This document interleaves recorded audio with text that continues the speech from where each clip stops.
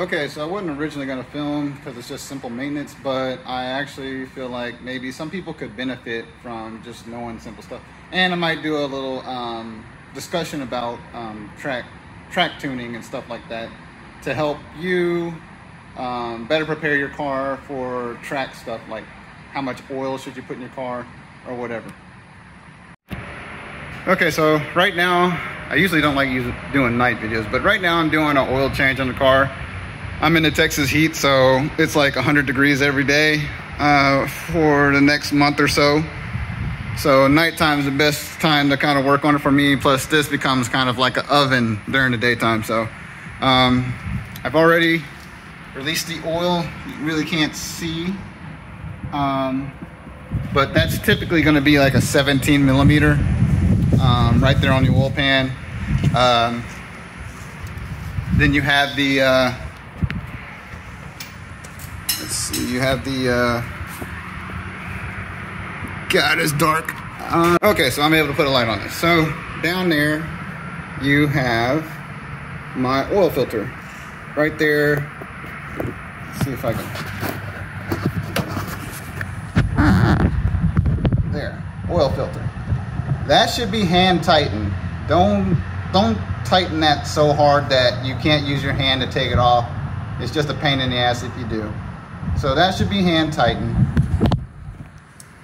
and that should be replaced. I would say every oil change, to keep myself, not liable for you guys, but for me, I might go an oil change without changing the oil filter. It depends. I kind of dropped low oil pressure this go around on the track, so I just wanted to replace everything in case there might have been some shavings that might have got in, clean all that out, and help the engine stay lasting long so I can continue to track. So, how much oil should you run? So, I have a Skunk 2 baffle, which is in my previous videos. I also have a Track Tough baffle, which goes directly onto the oil pump. So there's two baffles that are in there. I still get low oil pressure. So to avoid that, what you can do is you can put 6 liters in, probably 6.5 liters. Thanks to that info from Ryan Huffman, championship winner at autocross. So that's good information. So 6.5 liters so far I've known has been ran. Right down here I have 7 liters worth of oil. So I'm gonna go ahead and just put 6 liters in, see how it does. If I need a little bit more, I'll add some while I'm at the track. So I'll go ahead and get started with that. Okay, so I went ahead and did 6.5 quarts. I dumped all my dark oil up in here, so I can close that lid now. So the Skunk 2 baffle, I guess my review is it's a baffle, better than nothing. But I think with the OEM pan, I think it's too deep, and the oil gets away from it still. So with the Unit 2 pan, I think it will get the oil closer to the oil pump. So my recommendation is to go with the Unit 2 baffled oil pan. I'll probably be going that direction as soon as I have time or when I get some other stuff out the way. But for now, I'll just run extra oil. With the Unit 2, you should be able to run like 5 quarts like you're supposed to. But for now, I'll just be running 6.5, sorry, not quarts, but yeah, 6.5 quarts. Yes, that's correct. So right now I'll be running 6.5 quarts. All right. So next, let's talk about suspension. So when I drove it on the track, if you look at the last video, I was having like kind of being bouncy, like you could hear the engine kind of bouncy. So Eagles Canyon looks, I guess, smoother than what it might be. You know, it does have a lot of elevation changes and whatnot, but it isn't as smooth as it has imperfections. It has dips, has bumps. So with the dips, I had my rebound set all the way up. I wanted to know what was the difference between bump and rebound.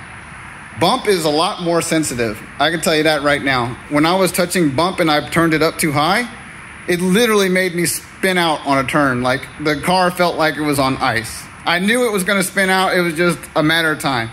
Soon after I spun out, I went back to the pits and I adjusted it down. So next time I tried the rebound all the way up. The rebound, it looks like you can play with it a lot more.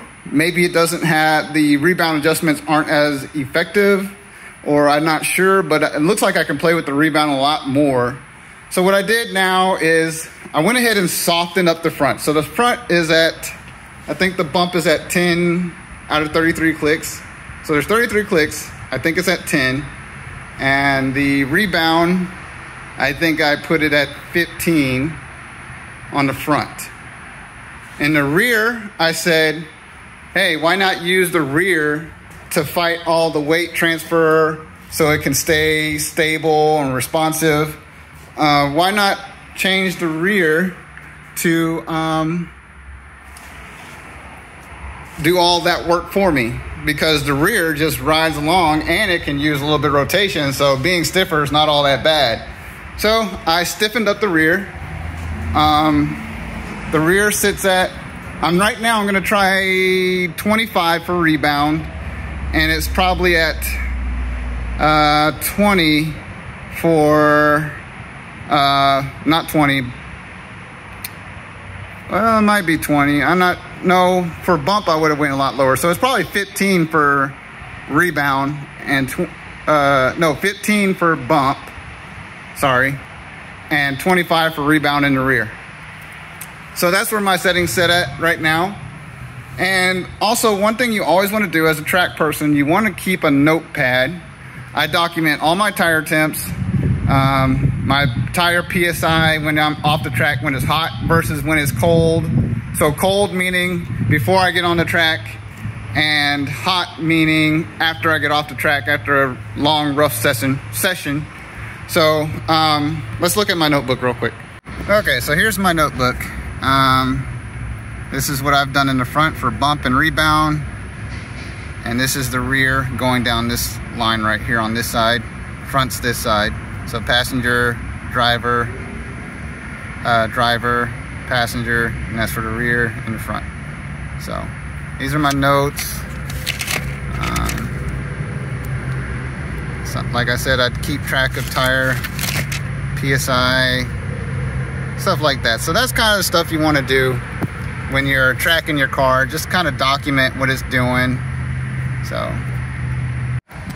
all right, and that'll be it for this video. Stay tuned for my next video. All right, peace.